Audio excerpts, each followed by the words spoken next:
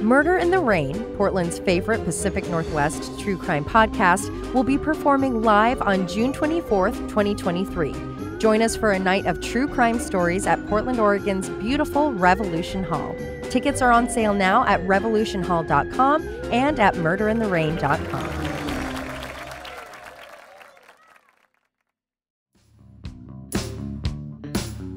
Gifting is hard. This isn't news. But what might be news is that you can now send beer, wine, and spirits right to your friends and family with Drizzly, the go-to app for alcohol delivery. Which is good news because adult beverages are the only gift that no one ever returns. And Drizzly's tailored experience lets you find the perfect drink for the occasion, no matter what it is. You'll save time by shopping a huge selection of drinks from wherever you are. You'll save money by comparing prices on said drinks across stores. And you'll get to spend more time sipping with your giftees. You know, if they're the sharing type. Download the Drizzly app or go to drizzly.com. That's DRIZLY.com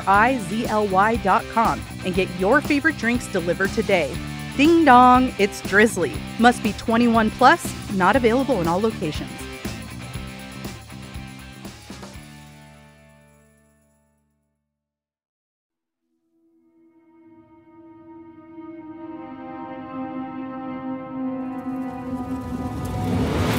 This is Murder in the Rain, where each week Emily Rowney, Alicia Holland, and Josh McCullough tell true crime stories of the Pacific Northwest.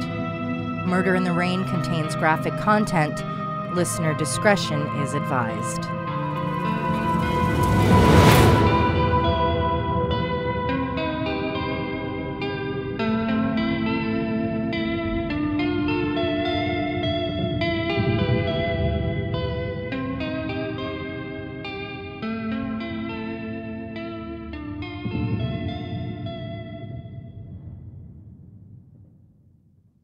In last week's episode, we explored the background of Christopher and Liysa Northon.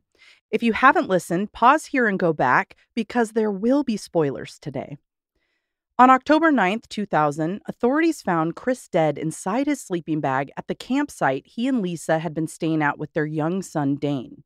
Later that day, Liysa sought out medical help for some minor injuries, telling nurses and police that they were caused due to a fight she had with her husband, who had been abusing her. She told her story to multiple law enforcement officers, and over time, there were parts that were different or that people questioned.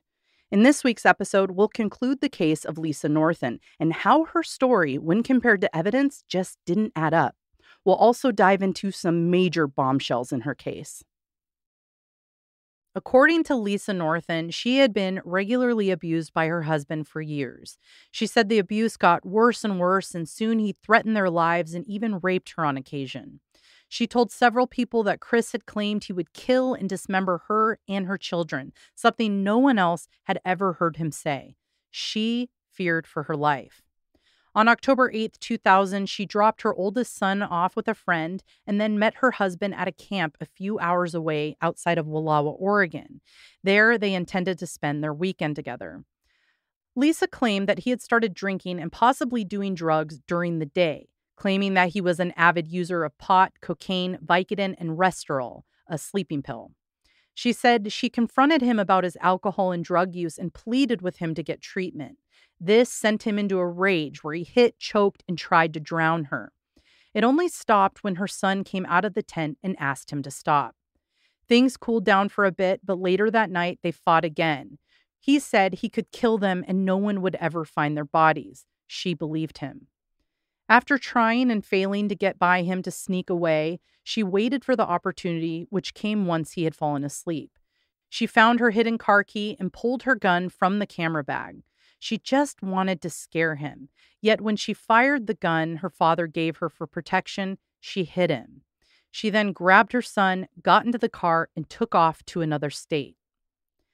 After receiving medical care, she told her story to multiple police officers and medical staff. Each time, details had slight changes. There were plenty of parts of her story that police questioned, particularly around those slight differences. For instance, that second bullet she fired that the deputy discovered, Liysa had told her story several times, and she ended up telling 3 different variations of how that additional bullet was spent. First, she told the deputy that she accidentally fired a shot when she was loading it back into her car after she shot Chris. Then, in another telling, she said it went off by accident right after shooting Chris as she ran away. Then, finally, the version she told her own father is that she went into the woods to try the gun out ahead of time, before she ever shot Chris. When it came to the evidence, authorities had even more questions for Liysa, and these questions would be integral to her case.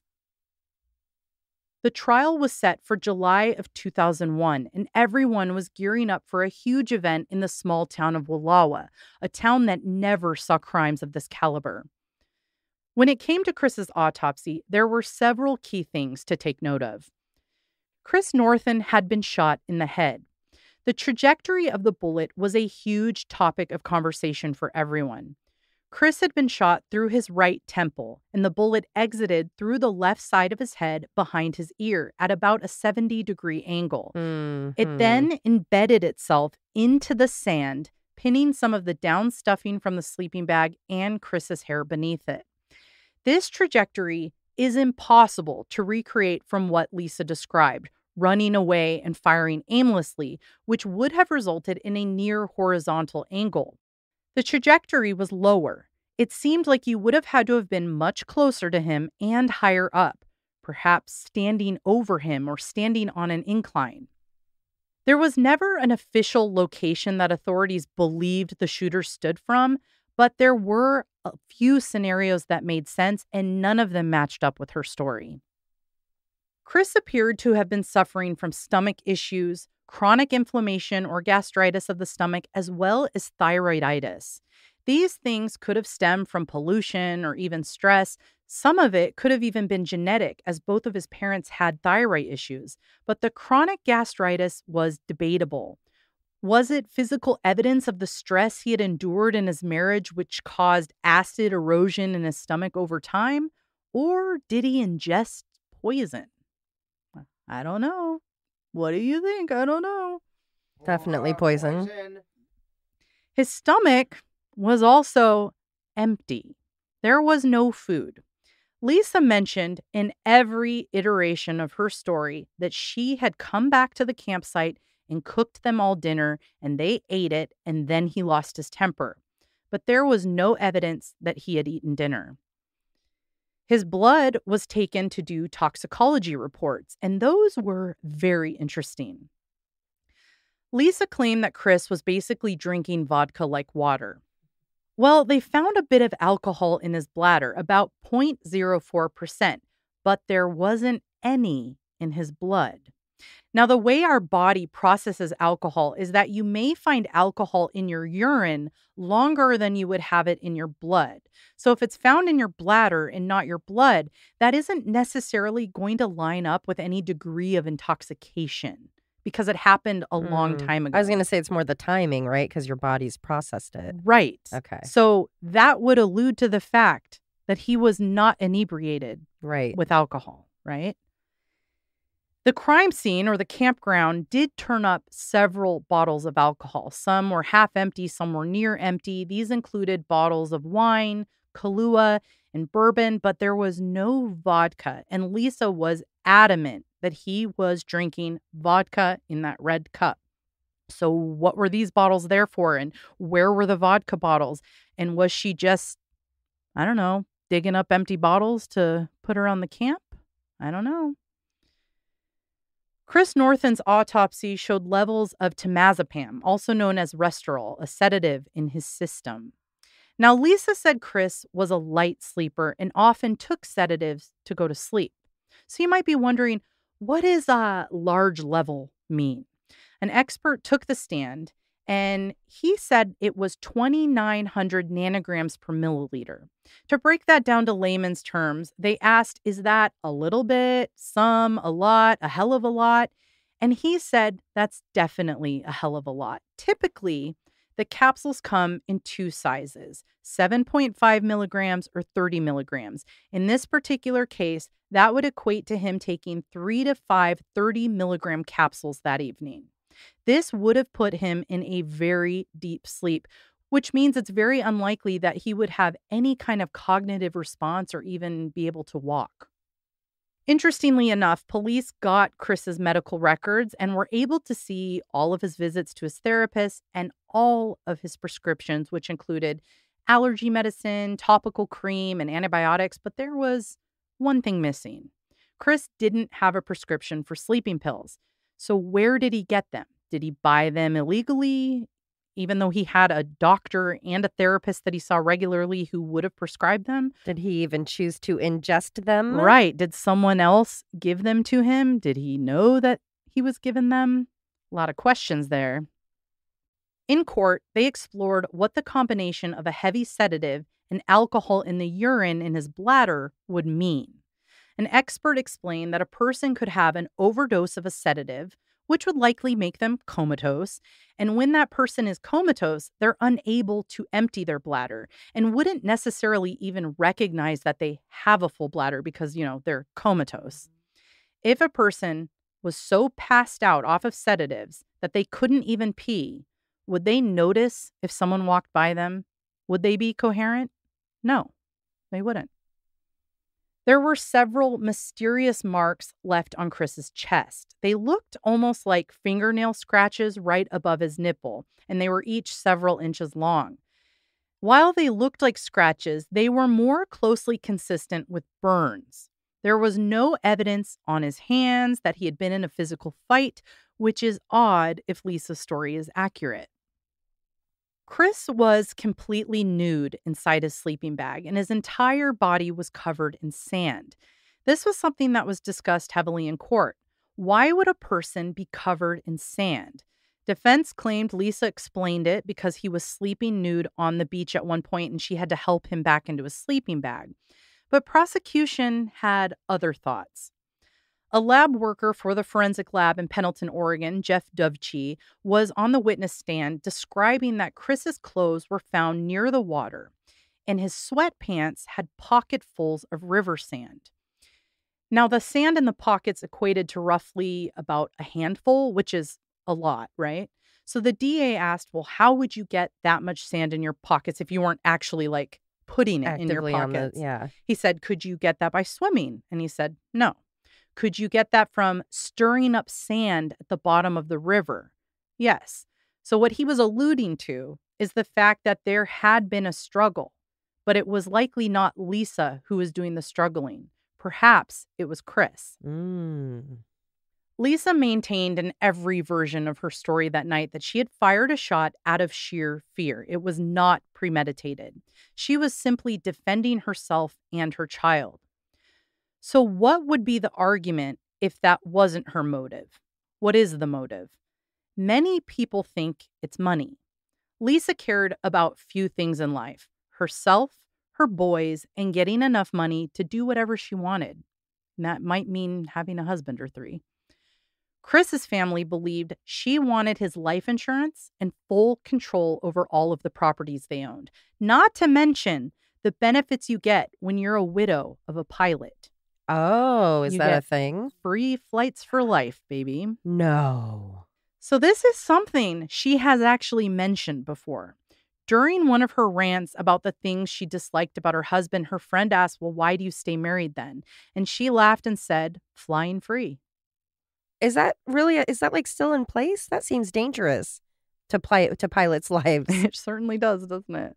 Wow. Liysa told authorities that she had been beaten by Chris 2 to 3 times per week. That was questioned by many people. Though on occasion she was seen with bruises, there was only one domestic abuse call that resulted in an arrest with police. She claimed that he nearly always hit her in the face first. He would smash her head, he would drag her by her hair, or kick her in the ribs. How was she not constantly sporting bruises all of the time when she was out on the beach in a bikini all day? Why was she not calling for help more when her friends who had connections with domestic abuse organizations could help her? How did she not need medical attention more often if the beatings were so frequent and so brutal? And unlike so many cases where it's like, oh, if only she could have gotten help, or we know how hard it is for someone to leave an abusive relationship, it's like she's still talking about like, she's bitching about things. You Mhm. know, it's not like this was this deep, dark secret. She is running her mouth about everything else. Which is abnormal. And she did, for the year prior to this situation, she was regularly talking about the abuse, which is abnormal to most domestic violence victims. Right. They might tell one person or a few people maybe, but it's unheard of to tell every single friend and family member you have and not do anything about it. And to then also not have the markings when you're turning around and saying, oh, he beats my face. And it's like, so. And, you know, I'm not as educated on domestic violence as some, but I mean, from what I have learned over the years of us doing this does stand out as abnormal to me. Yeah, definitely. So why didn't she just leave? She had a great career in photography, a job that could take her anywhere. She had royalties from a book she had written with her ex-husband, who he said she could have in their divorce. She had family and friends all over the place. She even hardly spent any time with him the last year of their marriage. They were constantly in different places.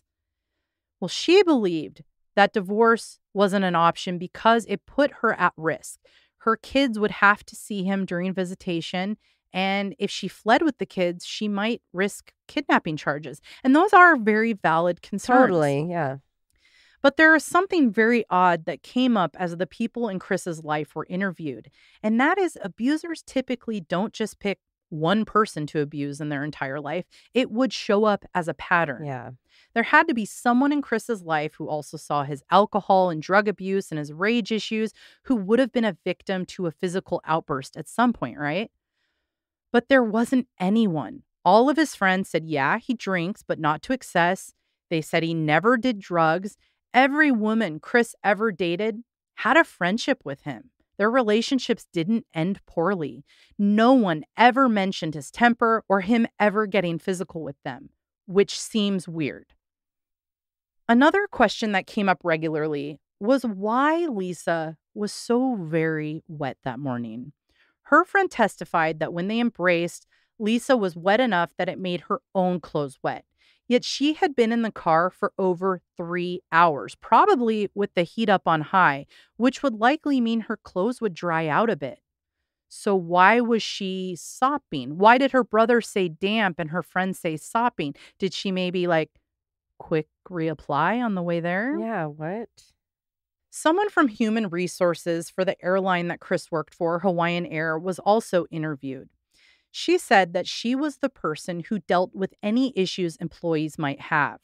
When asked if she had a record about an incident Liysa once shared around her husband slapping a flight attendant, she said that didn't happen. She would have known and there would have been a record. Chris didn't have any incidents in his record. The director of occupational safety and health for the airline was also interviewed. He was the person who handled all of the drug testing for employees.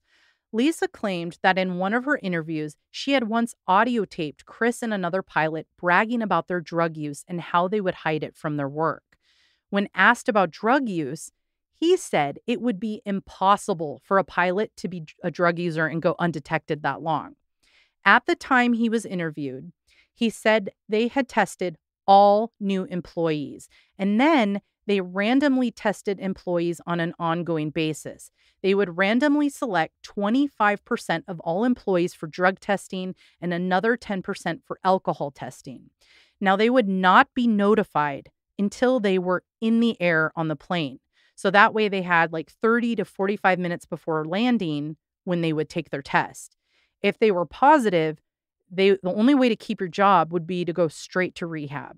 And if you failed again, it's a mandatory termination.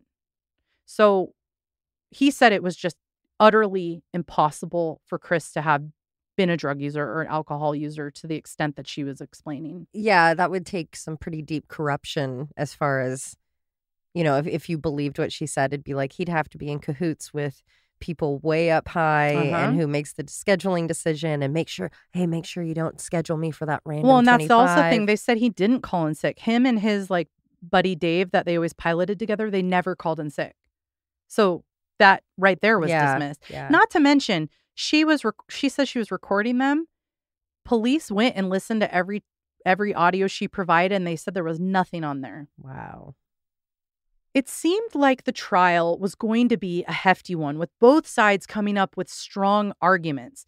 But suddenly, when it seemed like the trial had just begun and the courtroom cameras were all set up to make excellent TV programs, it just ended.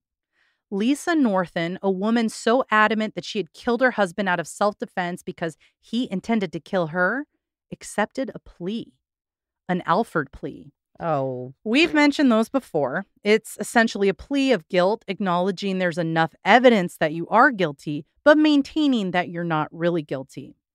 Liysa Northon agreed to admit guilt for first-degree manslaughter in exchange for 12 and a half years in prison. Everyone was shocked by this.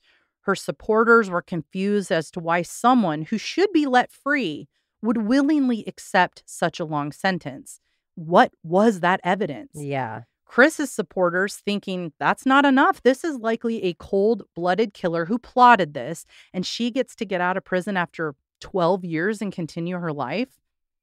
After her sentencing, Liysa continued to fight for her freedom from behind bars at the Coffee Creek Correctional Facility. Sadly, doing so was adding insult to injury to Chris's family. She appealed her sentence, claiming the recorded audio evidence that Chris and the other pilot admitted to doing drugs was erased by police. They were in on it. That was thrown out.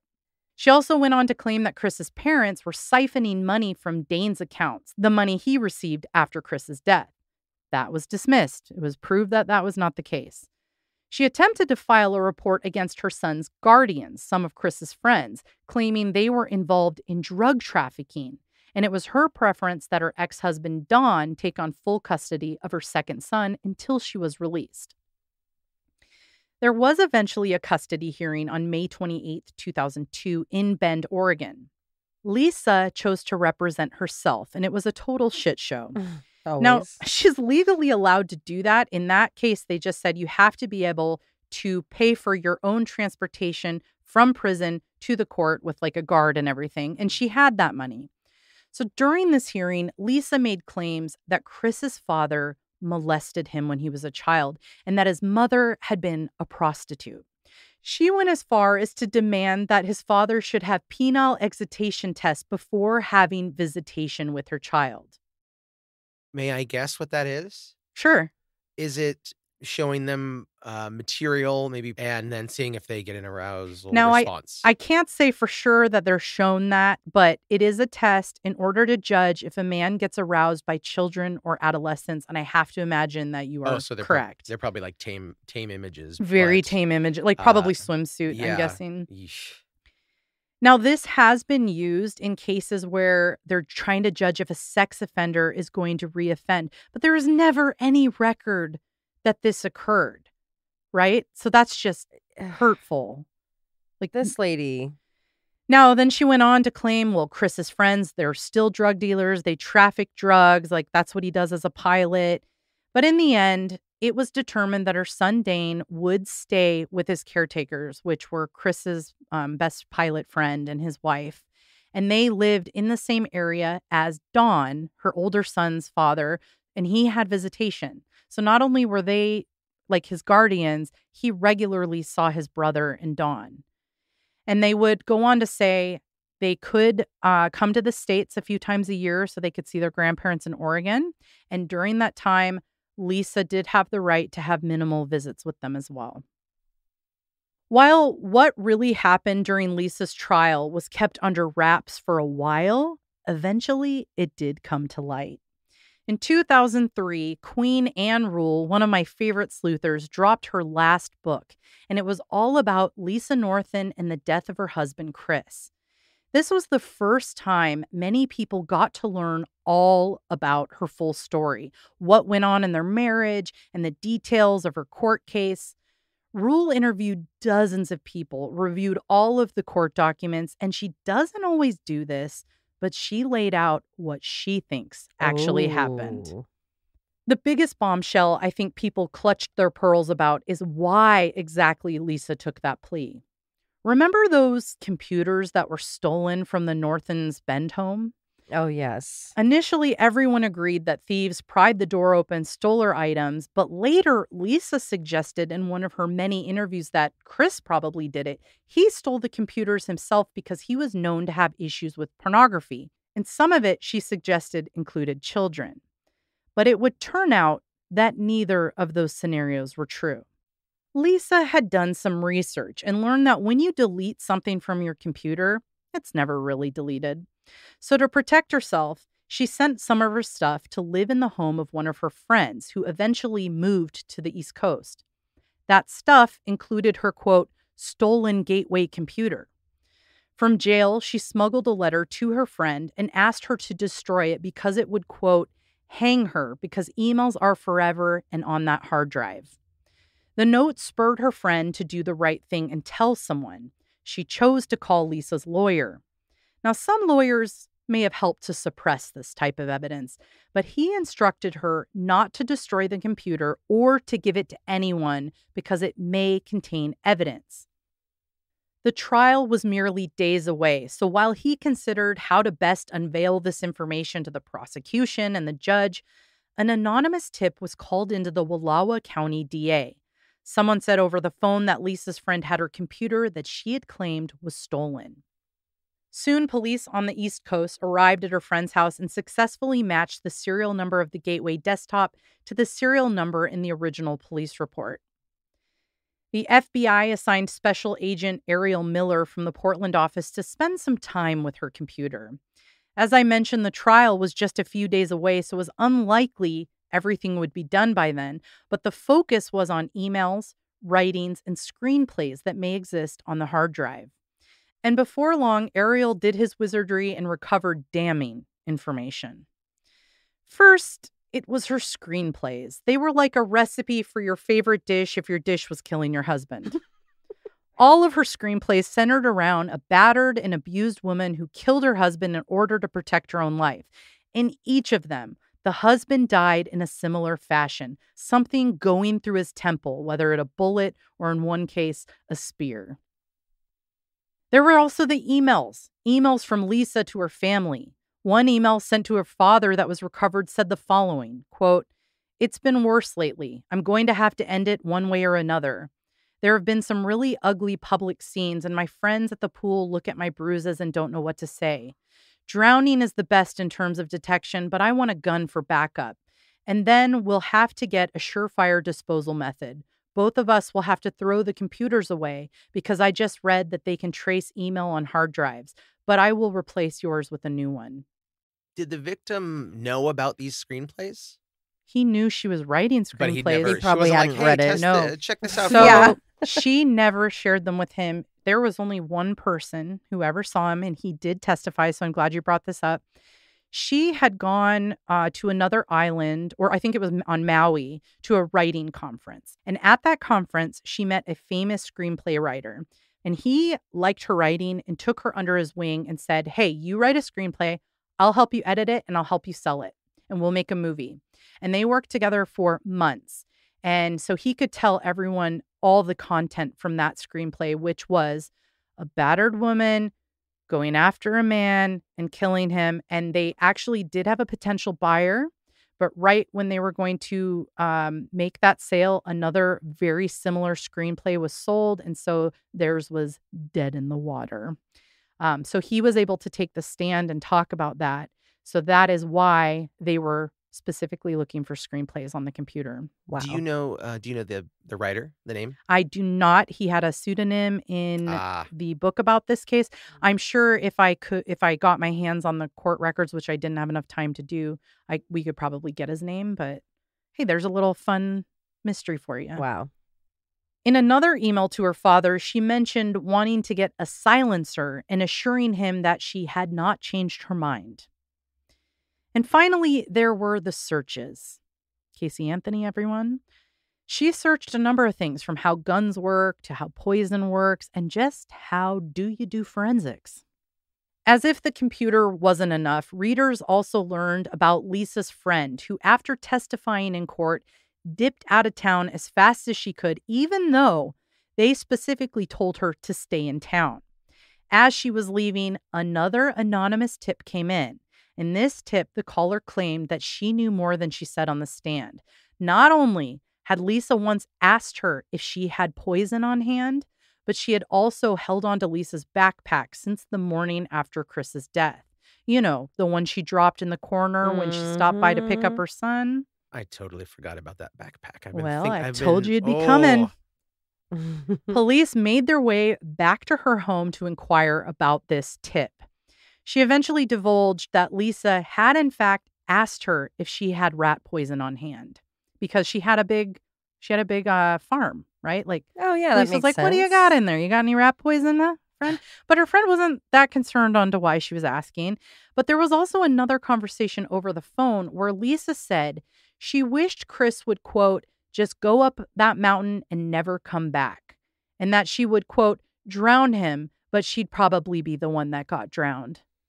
And yes, she had found that backpack later. And when she looked inside, she found 2 pairs of handcuffs and 2 odd devices that when she described them, police knew were tasers or taser guns.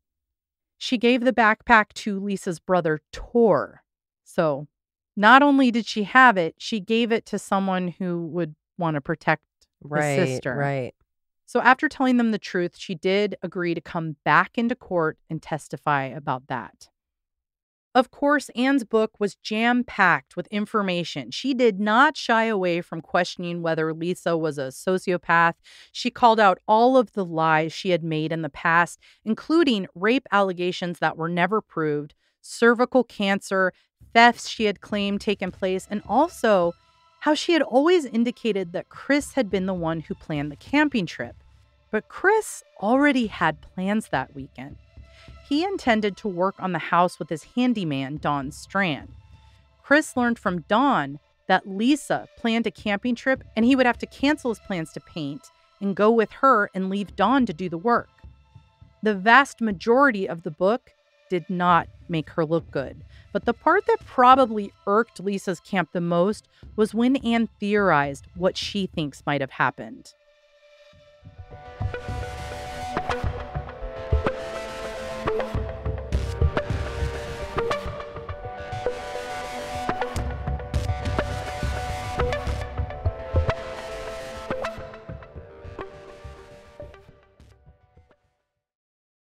Let's read a bit from Anne Rule's book, Heart Full of Lies. I believe that Liysa spent 2 years creating a monstrous persona for Chris, one cunningly designed to make her actions appear justifiable when she lured him into a lonely place far from help and shot him in the head. An exhaustive review of the preparations Liysa made for this deadly weekend casts an appalling picture across the screen of one's mind. Chris wasn't expecting to go camping on October 6th. He was just home from weeks of flying and planned to paint his storage shed when Liysa told him she wanted to spend the weekend in the Wallowa Mountains. It's plausible that Chris went along with Lisa's plan because, as Dave's story said, Chris was always looking for solutions. Chris may have seen the camping trip as a way to save their marriage. They could have gone camping near Bend, but Liysa chose a county with a small population where murder investigations were rare. No one alive except Liysa knows what really happened from the time she joined Chris on that Saturday afternoon, October 7th, until the early hours of Monday morning.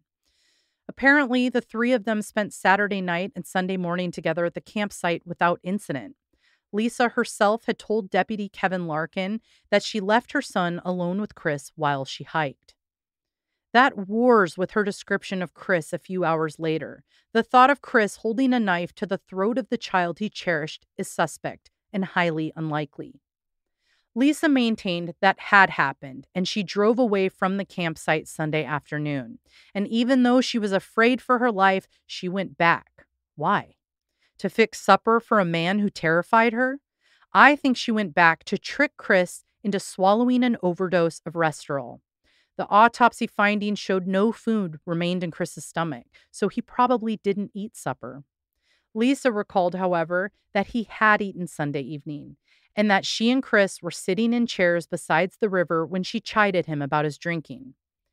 If Chris was truly a wife-beater, why would she have waved a red flag in his face in such an isolated spot? It seems more likely that something like the following occurred.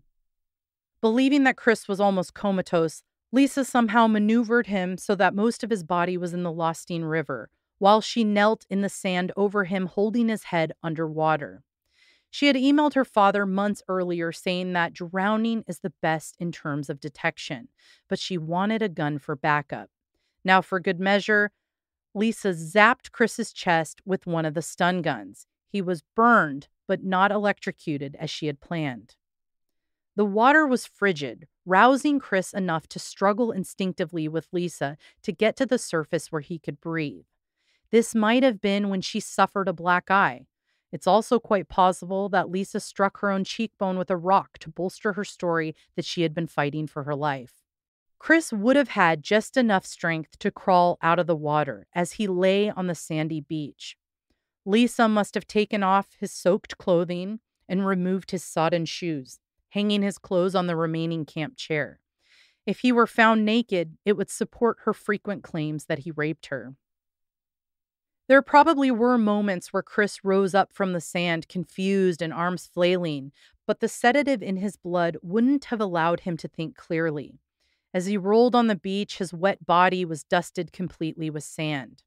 At this point, Lisa must have resorted to an alternative plan. Somehow, she coaxed Chris into his sleeping bag.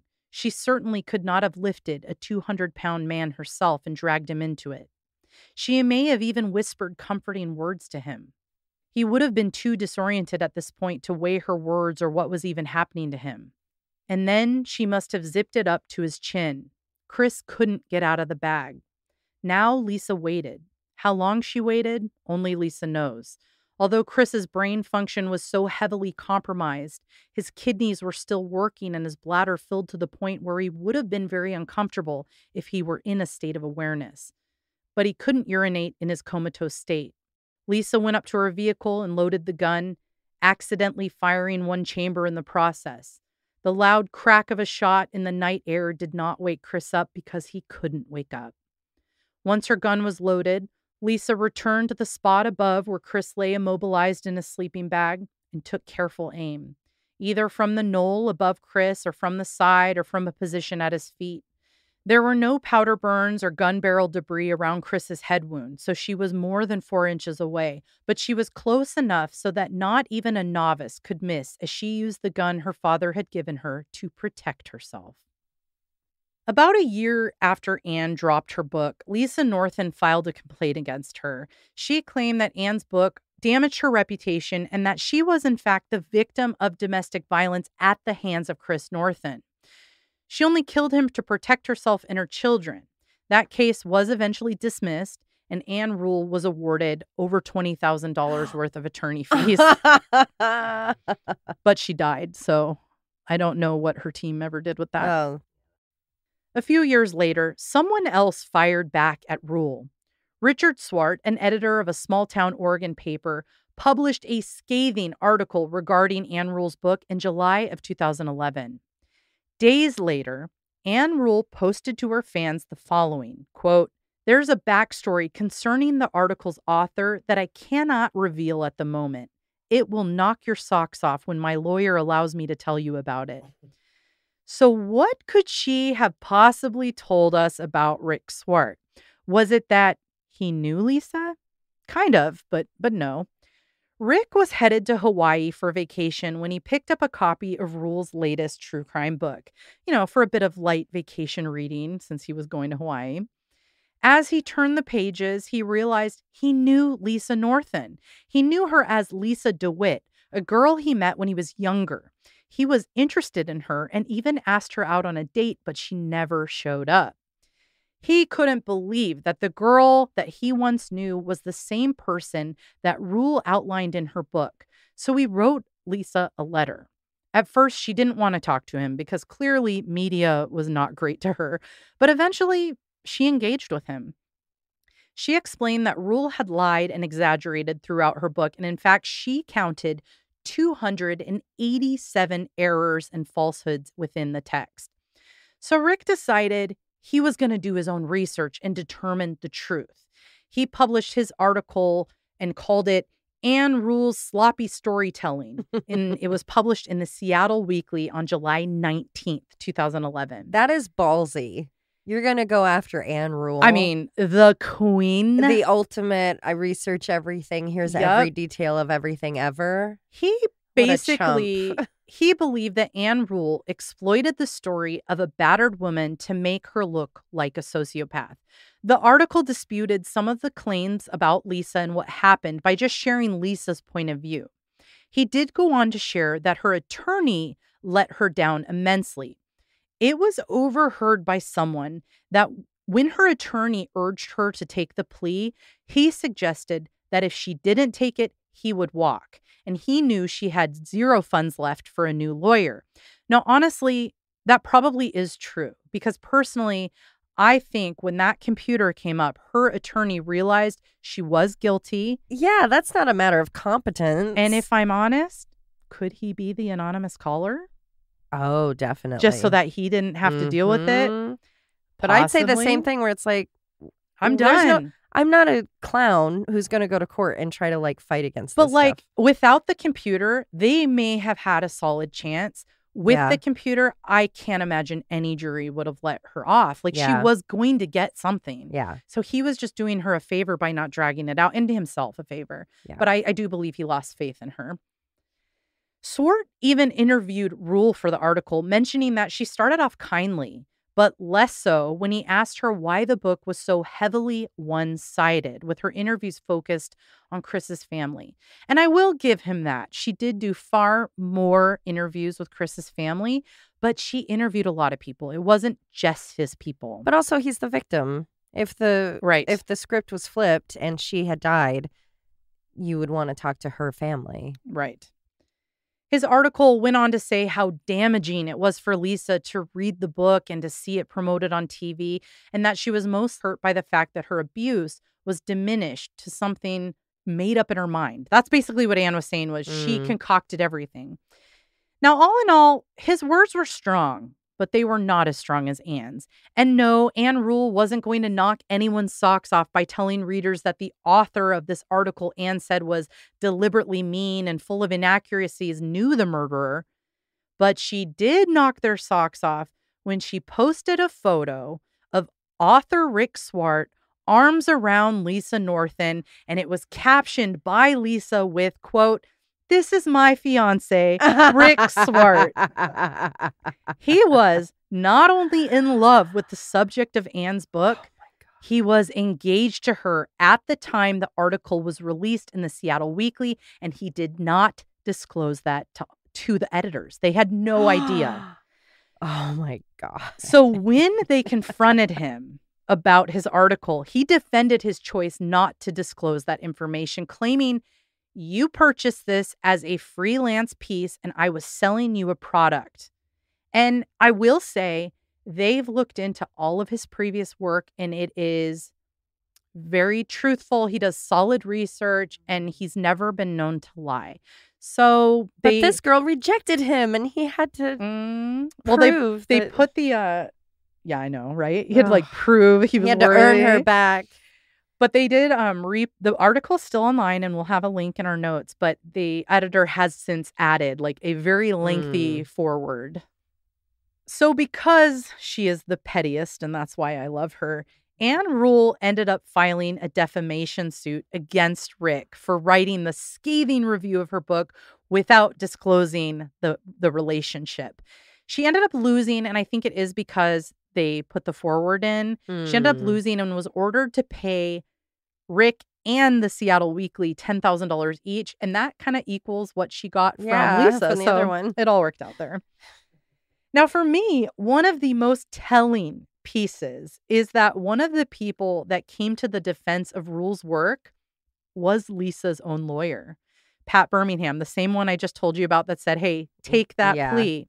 So he actually wrote in to the paper and was quoted as saying, "I have not found a single assertion in Anne Rule's book, Heartful of Lies, to be anything other than true and accurate." He then went on to say that at least 5 of the explicit screenplays that she wrote on her computer were about a wife killing a husband who was her husband. The lead character was always modeled after Chris. So for her lawyer to say her book is accurate means everything I've outlined in this episode is accurate. And I did try to find marriage licenses. I did try to find a record of Ray. Like, she did her research, and she had more means than us. Yeah. Since Lisa's trial, Oregon legislature has been passed called Liysa Northon bill. This basically forbids convicted killers from gaining any financial benefits from their victims' estates, and she's not allowed to write about him. Good. This was put into place basically to protect her son Dane as he took on all of his father's estate when he was a teenager. Liysa Swart ended up serving 12 years for the murder of her husband. She was released from prison in October of 2012. Once she was out of prison, she began advocacy work. She worked as a domestic violence advocacy and education coordinator for Voices Set Free, the Oregon Coalition Against Domestic and Sexual Violence. Her goal was to spread awareness about domestic violence by sharing her own story.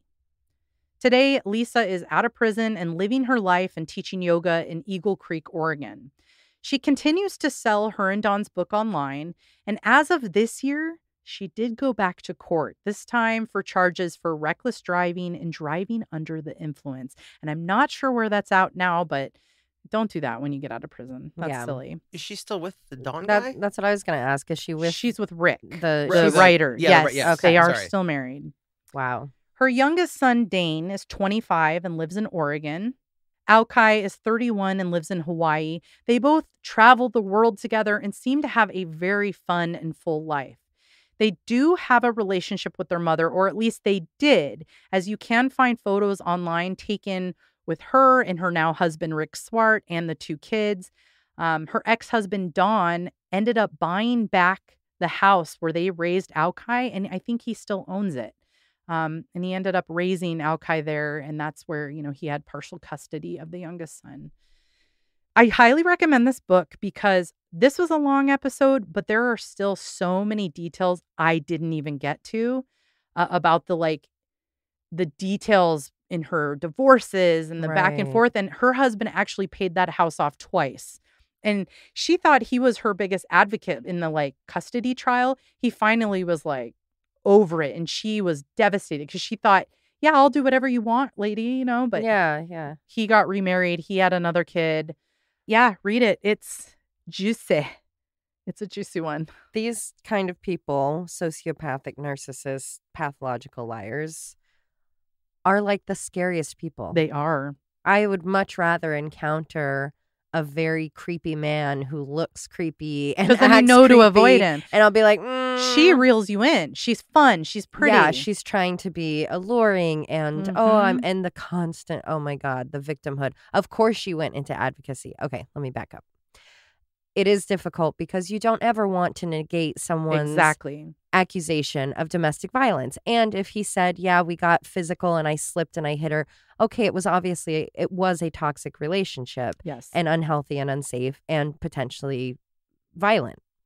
On the other hand, it's of course she ended up going into advocacy work because then she can continue to be the victim and continue to, and on top of being abused, I also had to serve time and it's 12 years for killing somebody, for that much of a plan, for that much premeditation. That is nothing.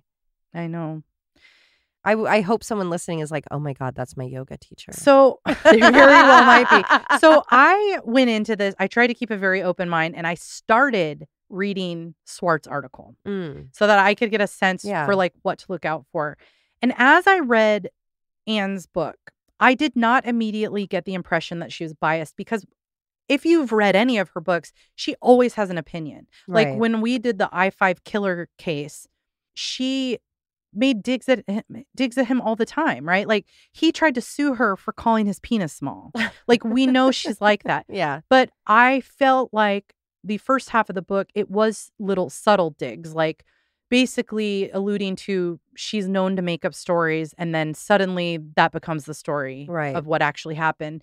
But it wasn't until later where I really did see her kind of strongly pushing it that way.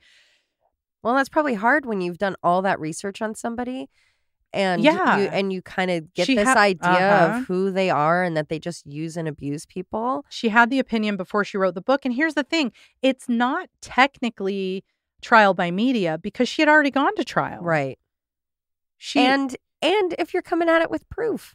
Yeah. I mean, it is all proof. Look at the evidence. If you have all this evidence from other husbands, just the vibe of being someone that would get engaged while going to prison for killing your husband because you had this allure to some dude you rejected earlier. Like, that alone tells me a lot about the type of person she was. Every single relationship, she got engaged before she was ever technically divorced, which that happens. I think my dad did that too, but not over and over, though. I guess, the thing I started to really see, it was the evidence that really spoke to me. So yes, I could understand being a little bit of an exaggerator to make your life sound more exciting because you want to be with these exciting men, right? And she's climbing. She's a social climber. Right. She wants more money. I do get that to an extent. But once I saw the evidence lined up like that, I was like, no, she plotted this, she planned this, and she'd done it before. She wrote a screenplay and acted it out. She wrote another one and acted it out. But I am not saying she wasn't abused because there is evidence that at least probably 2 times there was some sort of mutual physical violence. Right. I cannot say I believe her entire story. Or that it was only one-sided. Because there are no other people that have had any kind of negative anything with this man. Yeah. They weren't hit. They weren't yelled at. He didn't drink a bunch of alcohol and forget what happened the night before. Like, that was not his normal behavior. So I definitely, as of writing this, officially believe she did it on purpose. Yeah. And that it was planned. But I definitely went in saying, you know what? She was made out to be worse than she was. And I was proved wrong. She is worse. She's worse. Yeah, that to me is as bad as she's as dangerous and scary as psycho killer guy with a knife that hunts you in the forest. Like, that is so scary to me. And especially with all my recent exposure to this kind of behavior, because you're left unsteady. You're left unsure of yourself. You're left unsure of what reality is. And you can choose to like get sucked into it and think that that's what's happening. Or you can step back and be like, wait, this doesn't really make sense. It's scary that someone could set a trap for you years ago. Yeah. And have the patience to wait for it to go off for the in whatever perfect way. moment. For your for your story, for your actual life story to make it the most dramatic and most It was the perfect story except for the mistakes she made, It reminds me a lot. We watched was that 2020 last night, I think? I think so. And where it was a guy who, same thing, total bullshit story. Oh, a burglar came in. We were fighting with the gun. I accidentally slipped and it shot my wife in the back. And again, they were like, well, let's look at the angle. Oh, it was up right where you stand. Like, just right there. And he got married. Someone else was like, oh, he told me what happened. And obviously shit happens and you get remarried. And that's not to say like if someone has lost someone or there was a violent thing and you can't get remarried. But just like to feel that sure. Yeah. That that's okay or a safe situation is like mind blowing to me. I felt so guilty initially because I'm like, I believe women, right? Like, I can't fathom someone would do this, and yet psychopathy exists. Mm-hmm. And women domestic violence perpetrators. Yeah. Oh yeah, 1 in 9 men. Yeah, 1 in 9 men. And I think that that's kind of misunderstood and misrepresented because you often see, whether it's like online videos or in reality shows or whatever, where women get pissed off and they kind of like, maybe like go off on your arm and hit you a bunch or whatever. And it's like, that is violence. That is domestic violence. It doesn't have to be a man grabbing your neck and shoving you in a wall. Like, you're creating an unsafe space. And I don't think that that's acknowledged because I don't think a man has to be fearful for something to be unsafe, And so who knows what else this guy was dealing with her. Oh, what a monster. And then she's just out. Yeah. I mean, she apparently hasn't done anything. I mean, I guess Rick Swart's still alive, so we're good there. That's kind of a shocking plea that they had all that evidence and that they weren't just like, we'll take off I know if I were the DA. No parole. We'll give you parole at 20 years instead of no parole. Oh, and she got time served. That's why she got out sooner. But if I were the DA, I would have gone balls to the walls for that family because it's just so unfair. But, especially with all that evidence. But they risked her going totally free. So I think that's why they were open. But the discussion about the plea took a very long time. There was a lot of back and forth, and she insisted on being involved with all the like rules that went into it. Of course she did. Yeah, I know. Yeah, so she's there, and she's not that far away, and does yoga. So if you live in that area, yeah, let us know if she's your yogi, if she feels peaceful or psychotic. Should we all three go take a class? Yes. Be like, hey, could we talk afterwards? I've been doing a lot of yoga. And also, why'd you murder your husband? No, we'll do the three of us and like our two biggest fans. And we'll just go there and yoga out. Yeah, that's truly scary. Oof.